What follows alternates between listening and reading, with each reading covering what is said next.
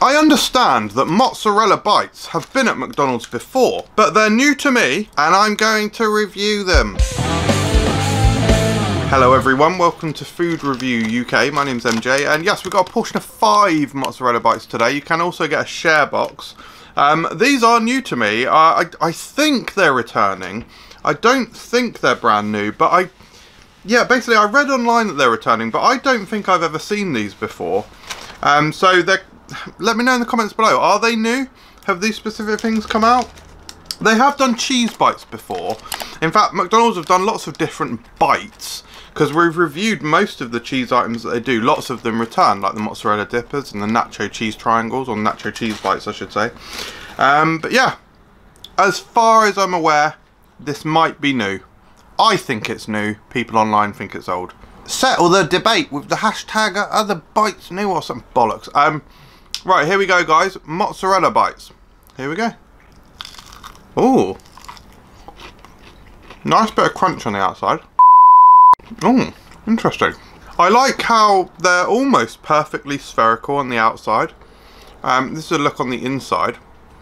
A nice big wedge of cheese there. We've got ours on delivery, so they've cooled down a little bit, so please forgive them if they're not perfectly gooey.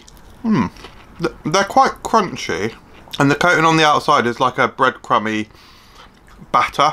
They're actually identical to mozzarella dippers in terms of the both the text and the texture, really. Well, not exactly the texture, because they're obviously a completely different shape. But yeah, for all intents and purposes, honestly, that is really a mozzarella dipper. I prefer the dipper. I prefer the long stick of it. I think you get more in a stick. I think these are basically smaller. But yeah, they are still very nice. I really like the flavour of the mozzarella dippers from McDonald's, and by extension these, because they have a nice mild flavour, creamy, cheesy, lightly salty, and they're just quite simple. Yeah, I like these. Like I say, I don't prefer them to mozzarella dippers, so from that perspective they're almost a little bit pointless, but they are good guys.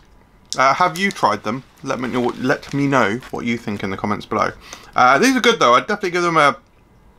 I don't know, mozzarella dippers are kind of a 6 for me because I absolutely adore them. These have the same flavour and a similar texture, but they're not quite the same. I think if you had them fresh, they'd be a 5.